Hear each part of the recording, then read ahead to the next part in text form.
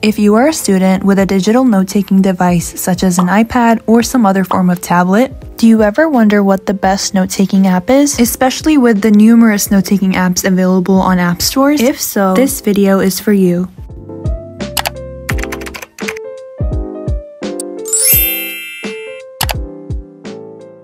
To start, some apps you may have previously heard of include GoodNotes, which costs $9.99 per year on all platforms, or a one-time payment of $29.99 only on Apple. Another app that's pretty common is Notability, which costs $2.99 per month on Apple, or a yearly payment of $14.99. Now, the app I'm reviewing today in this episode, which is not sponsored by the way, is called Notesshelf, and it only costs $9.99 for the premium subscription, which is a one-time payment, already a lot better than the other two apps. But let's see how it compares to the other two apps in other aspects. In this video, I will review the pros and cons of Notesshelf 3. Let's begin with paper templates. For GoodNotes and Notability, there are several websites such as Etsy that sell digital paper templates. While this is a great way to support small businesses, if it is not in your budget after already paying, say, $30 on GoodNotes, then Notesshelf 3 is a great choice. I really like that it also came with so many scheduling templates to help keep your life organized. As you can see, they also have different templates organized by different subtypes such as education and productivity to help you find the perfect template for you. Notesshelf 3 truly has an insane amount of templates. Now, let's create a quick note and test the note-taking experience. To change the paper template of your quick note, click on the three dots in the upper right corner and click Paper Template. Here you'll find several options for different colors and paper types such as plain, checked, or even legal paper. You can change the size of your paper to A4 if you're planning on printing your notes, and you can even change the line spacing of your paper. Now, just like GoodNotes and Notability, Notesshelf 3 has a pen, highlighter, eraser, and lasso tool. However, one thing that I did not like in this app is that you cannot choose the colors you'll permanently find on the left-hand side. You can only change one color, which is the circle with the rainbow in it. However, you can select your pen sizes, which is nice. If you click on the pen after already selecting it, you'll see the option to turn on hold to convert to shape. This is supposed to help you make perfect shapes, but I noticed that it did not work for shapes such as stars, and it also didn't work when I tried to draw a rectangle the first time, but it worked the second time.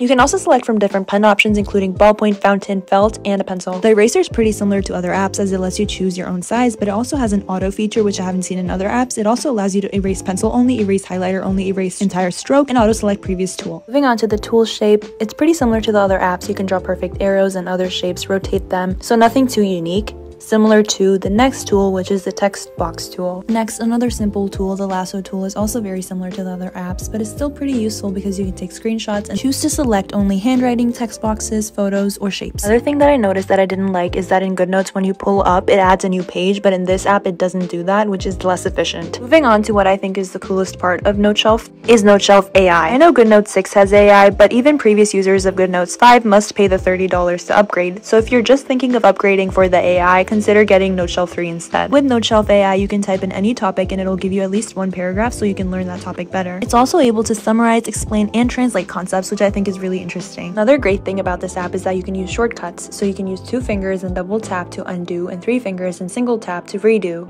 Going to the plus symbol, it's in the upper right corner, there are 3 tabs with different functionalities. The first tab has to do with page background, the second tab has to do with images, and the third tab has to do with anything online. In the first tab, you'll see options to add a new page, choose template, and set the page background to either a photo in your album, a scan, a camera photo that you take right now, or an import from your documents. Again, this means you'll have to click the plus symbol every time you want to add a new page.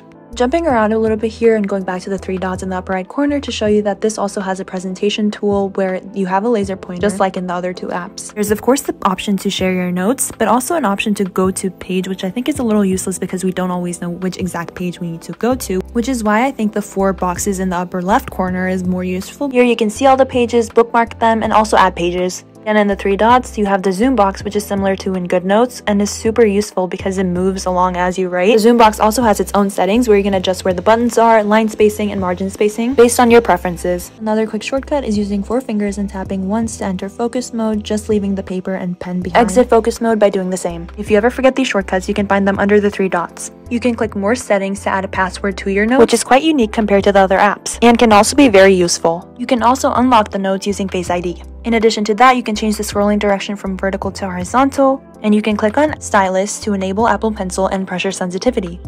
If you have the 2nd generation Apple Pencil, then you can also change the double tap setting. You can click on Customize Toolbar to change the order or add new tools to the top bar. I was excited to see that I could add a microphone to my toolbar to record while taking notes. In both GoodNotes and Notability, when you record something while writing and play back that recording, it'll highlight what you wrote during that part of the recording. However, I was disappointed to see that that is not the case in Notesshelf. Another thing that I really like about this app that it comes with so many stickers and emojis that you can add to your notes. You may not want to add them to your notes, but it may motivate you to take more notes, and it may also motivate you to keep up with something like a bullet journal. As you can see, there are so many categories for the stickers, and within those categories, there's a bunch of stickers. Now, the little circle between the plus and the three dots is also just a focus mode button, so you can turn it on and off easily.